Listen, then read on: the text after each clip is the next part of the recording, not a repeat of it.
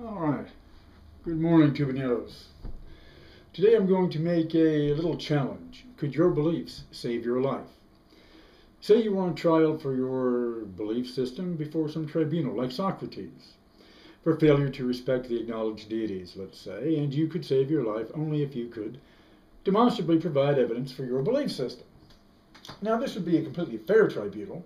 No one has paid off the judges to railroad you to a lethal injection of hemlock or barbiturates, regardless of whatever you say in your defense.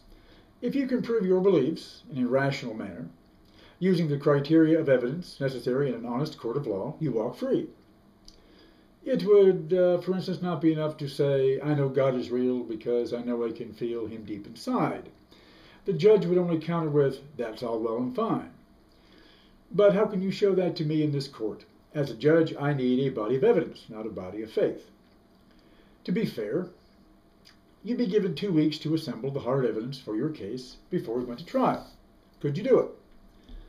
If I give some general principle like truth and justice or for all or there for none, it would be incumbent on me to show how truth and justice apply equally, leaving aside questions of definition, which is not the point at issue.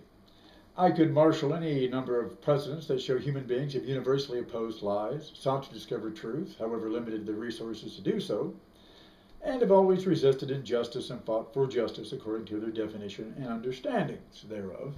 Because of this universality, it would be easy to prove that all human beings value truth and justice as universal principles for themselves.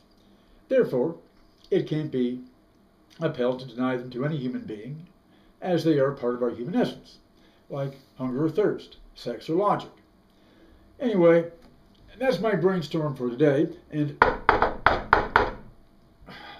geez, not a moment's peace around here. Hello? Chief Justice John Roberts of the U.S. Supreme Court. What rendering do you have for us today? Just that truth and justice are whatever you say they are. Can you substantiate that claim with a legal body of evidence? Oh, you don't need to. Just take it on faith that you know what you're doing. But isn't hemlock as illegal as meth to buy, sell, cultivate, or distribute? It's not lethal for adults as long as you say it's not. Like Grand Theft Auto isn't too violent for children.